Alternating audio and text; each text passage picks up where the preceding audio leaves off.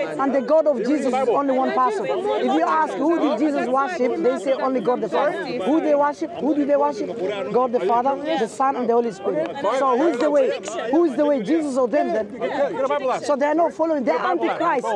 They are the Antichrist. I'm saying everyone here, Christians are the Antichrist. Ask her, the unknown, the Gospels. I don't think she and Amy, shall I ask you a question?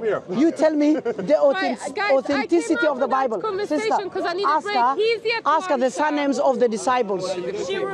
What's the surname of the disciples? Tell us.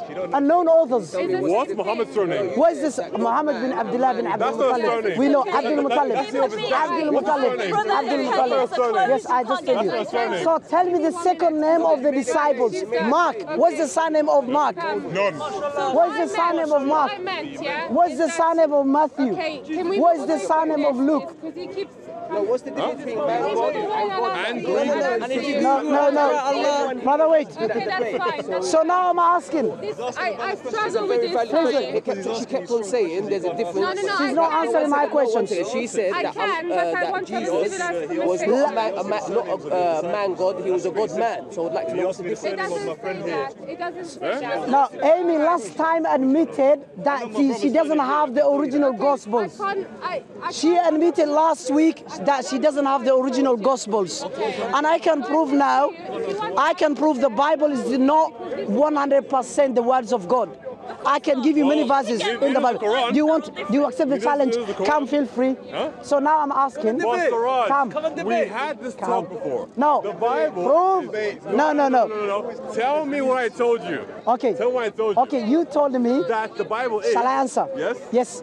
You believe the Bible is inspired by God. There you go. Okay, even that one I reject according to the Bible. Shall I? Okay, now listen everyone.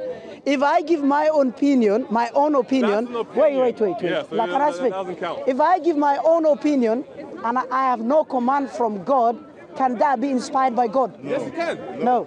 Wait a second. Pause right there. Paul, wait. If you look at the Psalms. If I give my own opinion. Solomon and Samuel. If I give my own opinion and I have no command from God, can that be what God inspired? Yes, it can be. That's how it works. No, it doesn't work that. It doesn't work that. You're saying the word inspired. It's not me saying. You're saying the word inspired. Shall I give you the verses? The examples you're given are dictation. No, shall I give you the verses? Inspired does not mean dictation. Can you accept?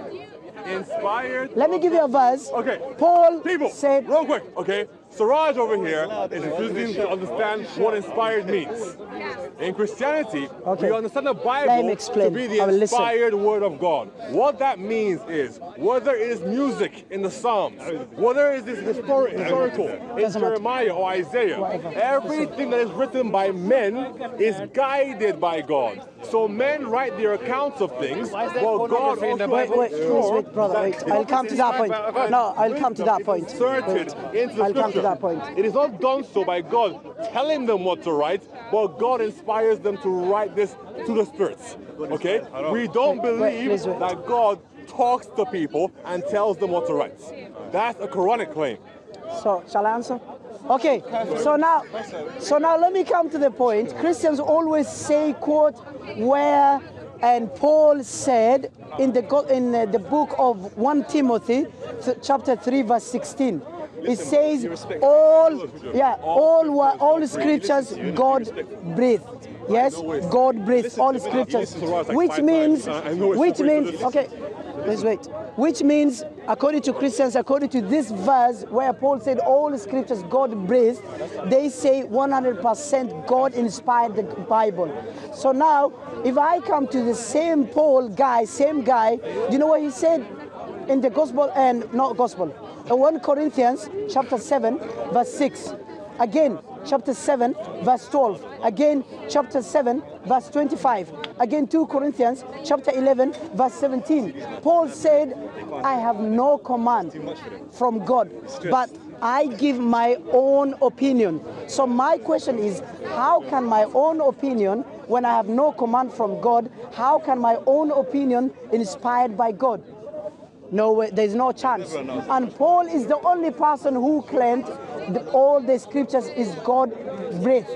Luke, again, the Gospel of Luke, do you know what he said? Chapter 1, verse 3. After I have investigated everything, I have decided to write an account for you. Who decided? Luke decided what? To write an account by himself, by his own opinion. He decided. John never said the gospel and all the scriptures is inspired by God. And Luke never said that. Matthew never said that. And Mark never said that. The only person who said that is Mark and Paul. Last week, I asked him if all the Bible is inspired by God. He said yes. So now I'm asking, if all the Bible verses is inspired by God, why can you not believe the gospel and 1 John 5:7? Why can you not believe? This guy, he believes 1 John chapter 5 verse 7, it was later edited. So if you believe that verse was edited in the Bible, how can you tell me all the Bible verses is inspired by God when you believe 1 John 5:7 is edited? Contradiction. That can never be what God inspired. So now I'm challenging Matthew. Now Matthew. Do you have any idea, Siraaj, right? What God inspired and can you answer my question? You tell me. But what criteria? Do you believe 1 John 5:7? Listen, everyone. Do you believe 1 John 5:7?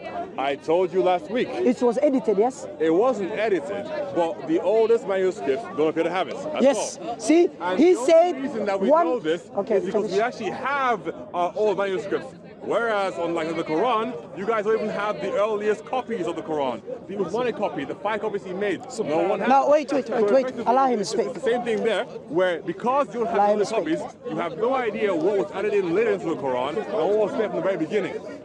So Christianity, on the other hand, we have that, so we can contrast and compare what we have now and what was there then. So now, he said according to him, he's not sure whether we have the original manuscript of the Quran according to him. But we Muslims believe we have the original Quran. It was never changed. But now, where is the copy that Uthman look now, made? the difference, wait.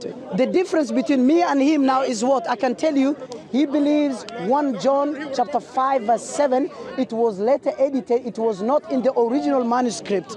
But me, personally, did I claim the Quran was later edited? No. But he claimed his book was later edited. Well, if it's edited, how can the Bible be inspired by God when you believe it was later edited? I didn't tell me that one. That's why I told you just said 1 John 5:7. It was not in the. One thing that you need to understand is that the Bible is a collection of books. No. Okay. Because it's a collection. Sorry. Wait, brother. Wait. Really? Wait, brother. Okay. Can you prove it, sir? He's drunk. How? Hey, he's drunk. Okay. He's drunk. Come on, ignore him. Yeah, I know. Ignore him. Thank you. Okay, now. So now what I'm asking. So now, I repeat for you again. Is a collection of books. It is not one. Am I discussing about whether the Bible is a collection of books or not? Am I discussing about that? Within books. I'm not discussing about that.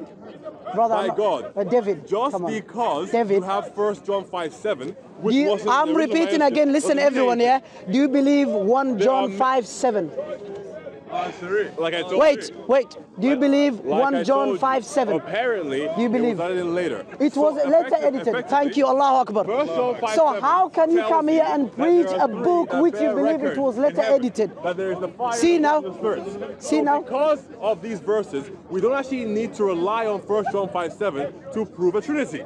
We have many other verses that we can draw from. So because that one verse wasn't there in the earlier scriptures, that's fine. We still have many other scriptures in the Bible that point to the same conclusion. Imagine, okay. Done. So now imagine, and you know what Paul said? He approved people to lie about Jesus. The divinity of Jesus, Paul approved. Shall I give you the verse? Words are nowhere in the Bible. Okay, go to Philippians 1:18. You go there. Do you know what Paul said? Philippians 1:18. Paul said, okay, true. I'll prove it for you. Go. Philippians 1:18. So don't forget, Siraaj said that Paul approved the lie. About Jesus. Don't forget that. Yes, I have it. If he doesn't say that, there's a problem. Okay, I have it. Philippians. And Siraaj, week in and week out, keeps making all these here. random portions. Philippians 1:18. I'm showing you. I can make it something about the Quran if he wants to. No, it's here. Philippians 1:18 says. No, why is it showing that Paul approved people to lie? Lying is haram, man. Yes, I'm showing you. Wait. I mean, you can lie in Islam, but you can't do it in Christianity. Here. Paul, Philippians 1:18 says, he said, but he's seen some people lying about Jesus. You know what Paul said?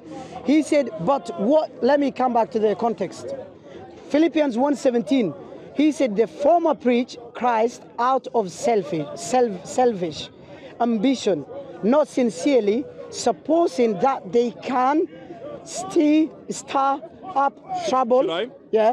The former preached you read for yourself. Philippians 1:17. Yeah, the former preached Christ out of selfish ambition, not sincerely, supposing that they can stir up trouble for me while I'm in chains. Okay, here it says 18 says, but what does it matter? What you does read, it matter? Listen for yourself.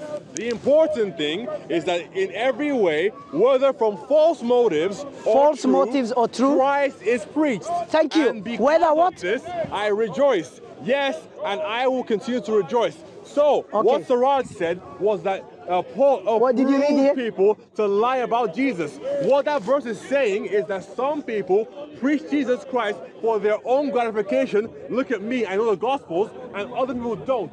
And Paul said, no matter which one of the fence you're on, as long as Christ is what is being preached, and that's all that matters. In the same way, on this park, some da'is preach about Allah for their own gratification. You could say that no matter if they're preaching about the context is not what you say. You finish, then I'll speak. For someone else, that as long as Allah is being talked about, and that's all that matters. Okay. There you go. The context here. Sorry. Okay. Sorry. The context is what I said, not what Siraaj said. The context here. Here's the context. English is plain English here. Okay, go ahead. Paul said, after he found out people lying about Jesus, Paul said what? But what does it matter? The important thing. Please wait. Thank you, sir. Paul said here, the most important. The word lie. Wait, listen. Show me the word lie. Okay, here. Yeah, I'm coming. No, I'm coming to the point. Paul said the most important thing is that in every way. He said what? The most important thing is what? In every way, whether from false motives. Skip it. I'll come to it. He said whether from false motives or true, Christ must be preached. What are the false when motives? They said what false motives, is false motives not lying? No, it's not. What is it, false motives? Siraaj, you preach people in terms of false motives. Can you just memorize the verse that came before it? What's false motives? That some people what's the meaning of false motives? For their own self-gratification. The most important thing is what, according to Paul, he said, no, not me saying, Paul is speaking, said the most important thing is that in every way, whether from false motives. Wait, here? Can I finish? Yes or no? Can I finish? No. So, what happened here is that people were preaching about Jesus, a moment please, for his own self-gratification.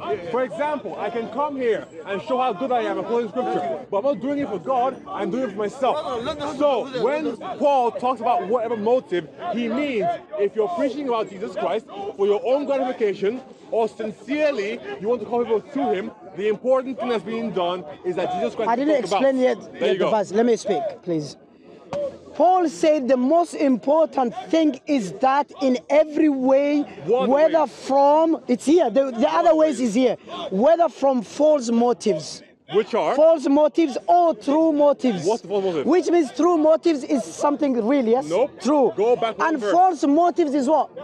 Fake motives, lying. Go back one verse. What's false motives then? Go back it says whether from false motives or true, Christ is preached. And he said what? And because of this, preaching from false motives or true, he said because of this, I rejoice. And I will continue to rejoice. Yes, because Christ he's going to rejoice people to preach Jesus, whether it's from false motives or true motives. Siraaj, that's it.